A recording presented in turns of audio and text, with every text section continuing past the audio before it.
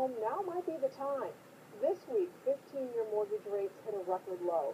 KNBC 9's Martin Augustine is joining us live with the story. Martin? Well, Kelly, we hear about this from time to time, these record low mortgage rates. Let's take a look at the numbers.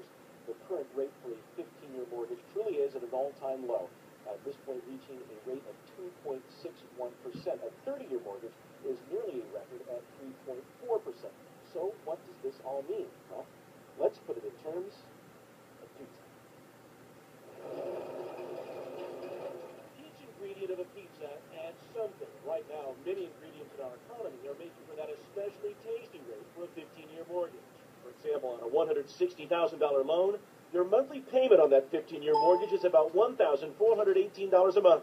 However, on a 30-year mortgage, you'll pay $1,060 a month. Okay, then, why would you want to pay more? Again, let's put it in pizza terms.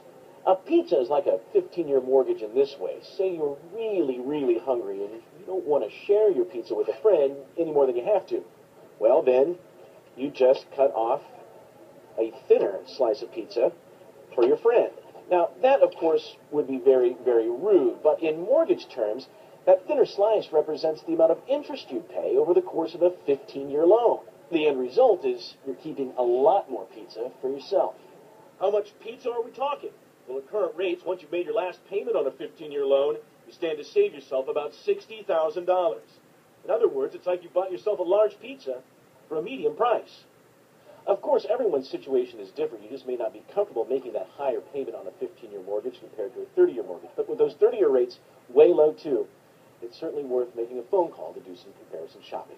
Kelly? All right, an interesting way to look at it, Martin. Thanks.